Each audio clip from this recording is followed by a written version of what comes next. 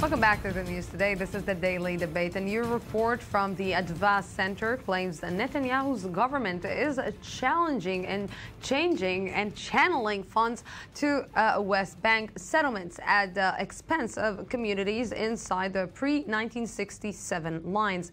It notes settlements getting the most money for education and social welfare.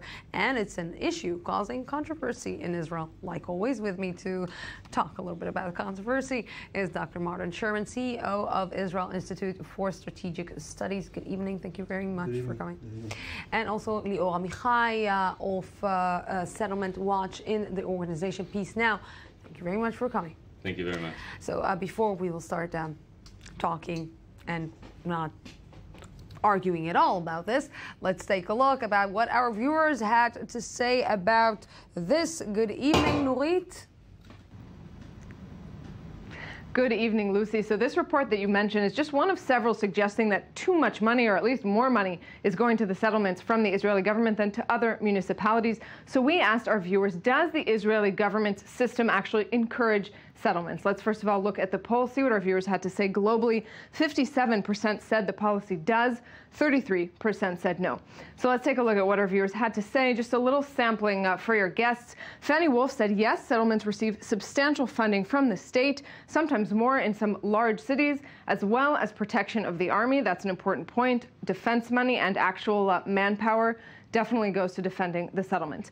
Eyal Berna said if it is, the Israeli public should demand answers. Israelis want to live in peace, both inside Israel and with its neighbors, and these toxic policies give the country more than a bad name. In the end of the day, he's saying it is the Israeli public that's responsible for complaining to the Israeli government, for demanding a different sort of policy.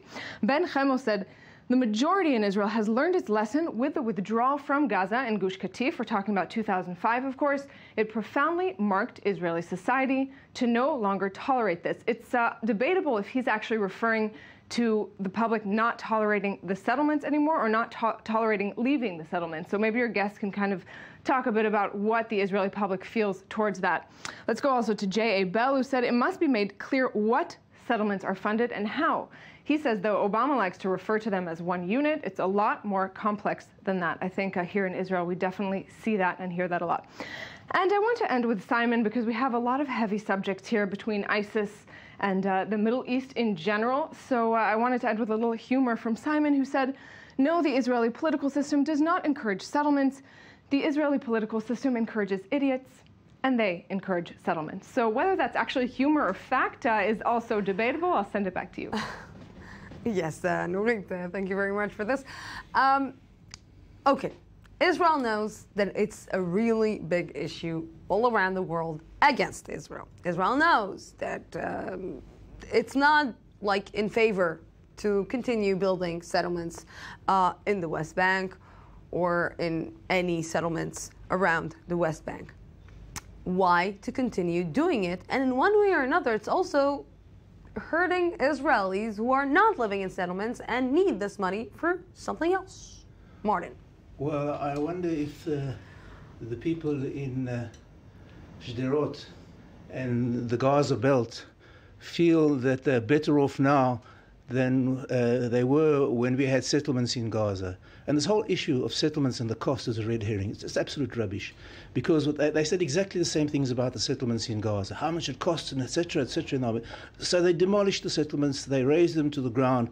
The only buildings left standing there were synagogues and high-tech greenhouses. The synagogues, the Palestinians desecrated within seconds of the IDF leaving, and the high-tech hothouses were also destroyed rather than being used productively. So the whole thing about how much money is being spent on the settlements is a complete red herring, as I say, because when they pulled out of Gaza, no one took into account the cost of pillar of defense. No one took into the cost lead. No one took into the cost of protective edge. No one took into the cost of reinforcing all the classrooms, etc., etc. So that's just one aspect. But on the other hand, if you don't have the settlements, what are you going to have there? Either a vacuum or a Muslim tyranny. So what would you rather have? Settlements, no man's land, which will become Somali, or a Muslim tyranny? What are you going to happen? Well, I think I agree with Martin on one thing, that it's not an issue about the costs. The settlements are wrong by so many reasons and are causing so many problems by various reasons. For the first, it's an international. They're causing problems. I listen to you, Martin. Please let me. Because Martin, of this gentleman's organization. Because they cause so many problems, and because we face these problems, unlike you. There's no vacuum in the West Bank or in the Gaza Strip. There's Palestinians who live there, and we take them into account because we have to recognize reality. The fact that we learned today from the Adva report and the Molad report and other reports that came out today by Kalkalist newspaper, for example, is not only this is an outrageous, because the government of Israel does not have any plan how to deal with the Palestinians, to realize and to look into the reality and see that Palestinians live in the West Bank and the Gaza Strip, but also that they're coming on the expense of the Israeli public.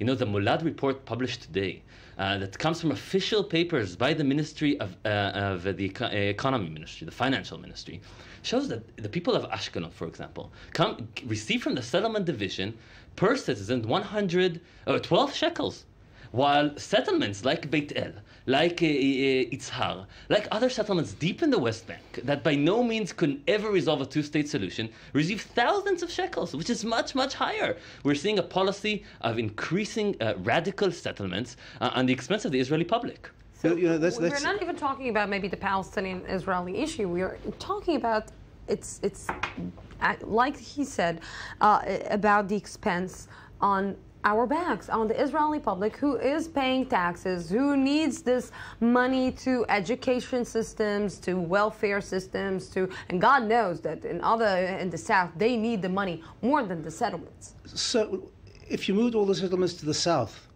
the same people who are getting the money in the settlements now wouldn't be getting it in the South? Much less. No, why much less? Because in Ashkelon they receive 12 shekels from the division. But how much they receive in Ramat Aviv?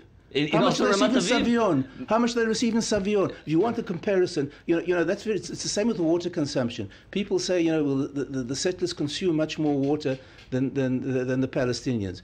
But people in Savion consume much more water than people in Bat Yam. So what's that? It's a matter of demand, not a matter of supply, and that's the point. It's a complete distortion. It's a complete distortion. That's far from accurate. Distortion. What's it far from accurate? In Savion, they don't use more water than the people in Bat Yam. It's far from accurate because when we look in comparative analysis between the settlements and all regional councils, despite any of them, we see that even settlements that are from Ashkelon and other, even communities within Israel, like Ashkelon and others who need this money, receive much, much less from high-profile settlements like Beit El, who live fairly well. So what are you saying? Yair Lapid, Yesh Atid, where's the money, Minister of Finance? He's the guy who's fattening the settlements, really? Indeed, he's sitting in the government, is supporting this because he's following the policy of Naftali Bennett. He's not doing anything about it. Indeed. Oh, really? I wonder what is the great influence that Naftali Bennett has over Yair Lapid? I'll tell you one influence, for example. The budget of the settlement division,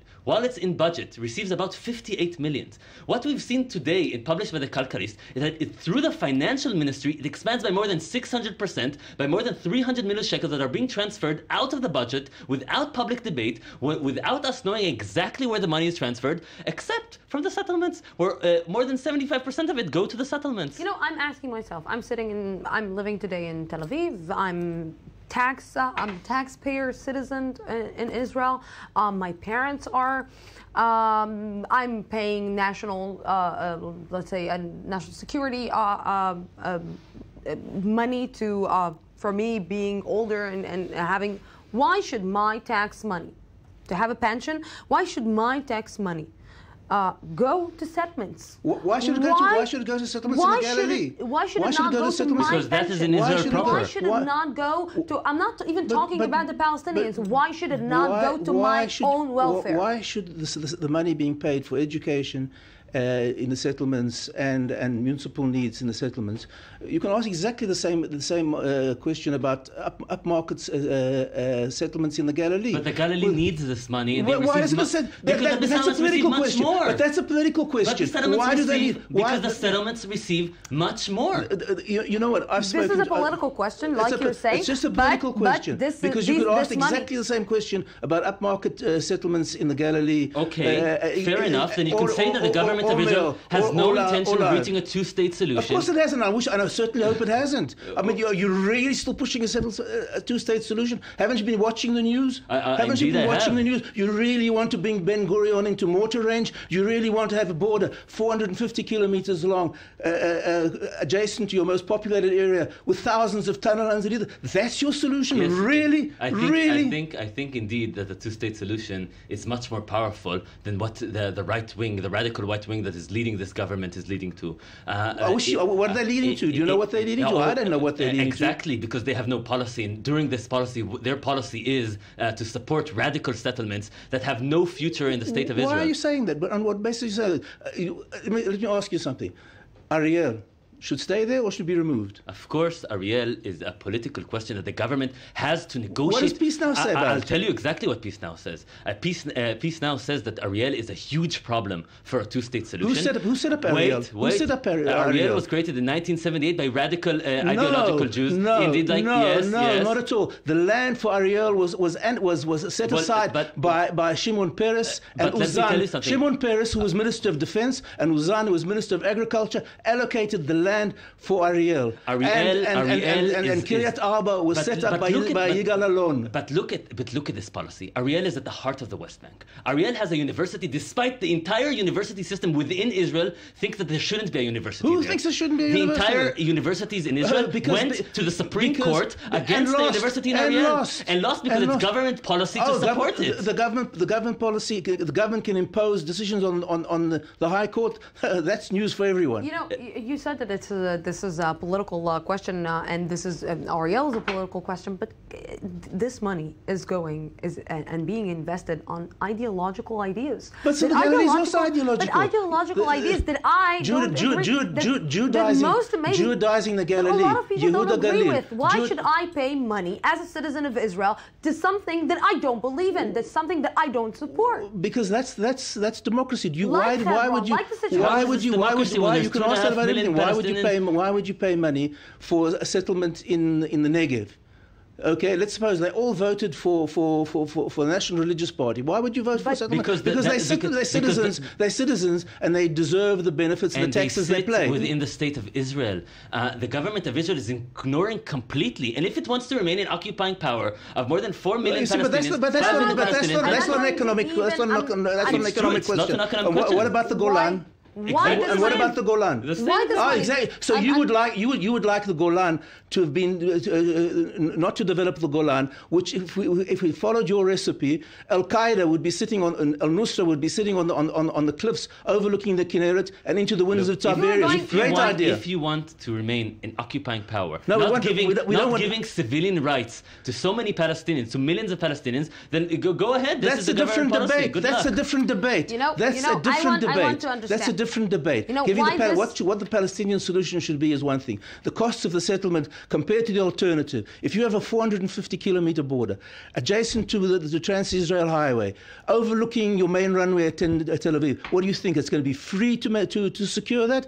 It would be much easier than the border than to safeguard Ariel, which is deep in the West Bank. Oh yes, we've seen how easy it is. Yes, we've had millions 20 kilometers. 3 times. It's in the heart of the West Bank. How are you going to defend that?